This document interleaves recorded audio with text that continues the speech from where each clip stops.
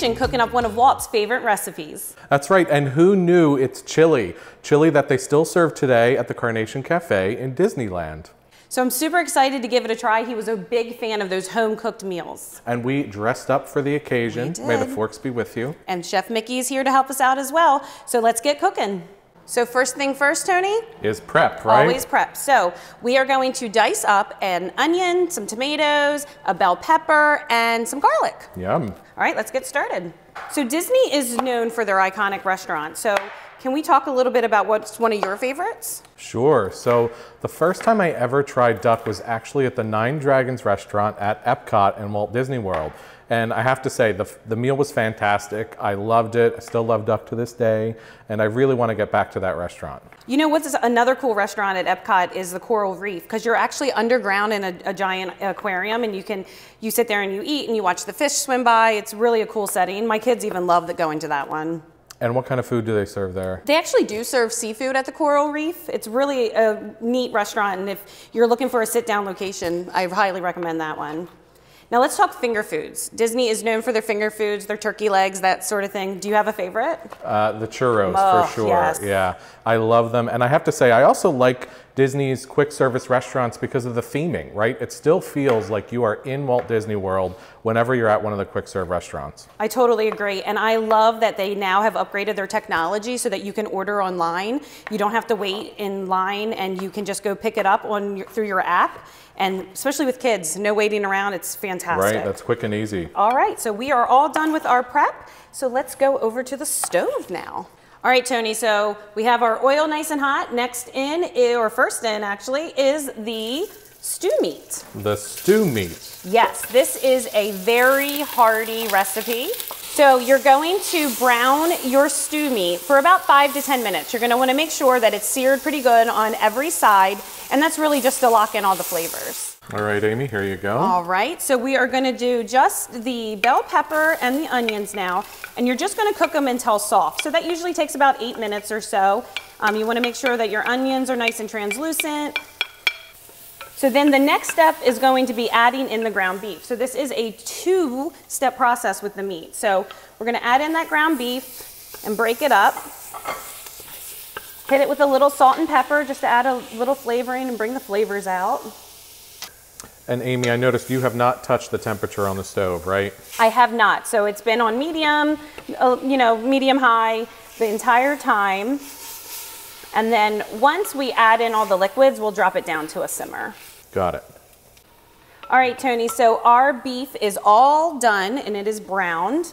Our veggies are smelling good. We're gonna add back in our stew meat that we browned earlier. Give that a nice stir.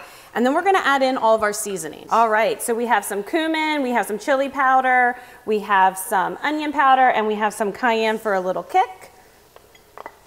And we're gonna stir that all in and get it nice and fragrant. And then once we have that done, we're gonna add the rest of our ingredients. So we have some diced tomatoes, a thing of diced canned tomatoes. Now that's with the juices. So we want that one first? We want that one first. Okay. And that'll help with the sticking on the bottom. So you dump that in and you get that little bit of juice, and then you kind of stir it around and you get all those good bits of flavor up off the bottom. And that's just gonna make it taste even better. And then we're gonna add some water just to thin it out a bit. Okay. And how much water do we have there, Amy? We have 1.5 cups of water we're gonna add in. Stir that around for a second. And then we can add in some tomato paste. Give it that nice rich tomato. And I figured out Walt's secret ingredient, Tony. And how did you figure this out before you even tell me what it is? I read the recipe. Okay. Well kept secret there. And I was like, so that's it, is it? And that's beef base. So that's a high concentrate of beef stock. And that's gonna give it a real good punch of deep flavor. So we're gonna add that right in. So you see how thick that is compared to beef stock.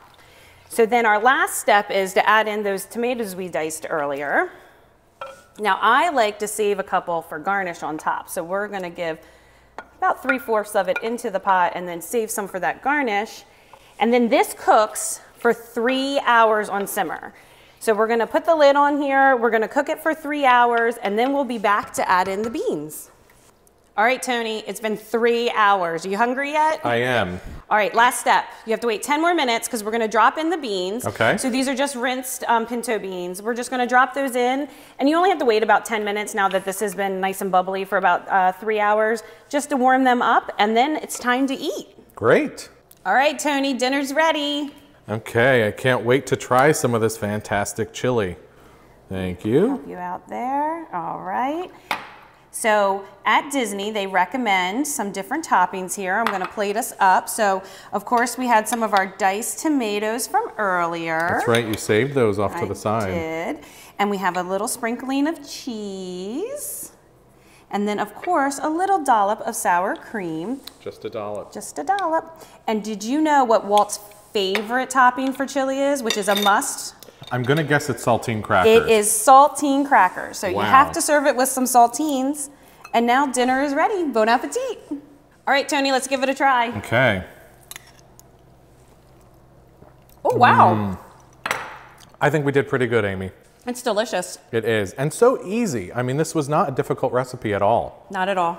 If you would like to make it for yourself, check out the recipe at AAA.com/Traveler360. And if you do make it, post a picture on Instagram and tag us at AAA_Traveler.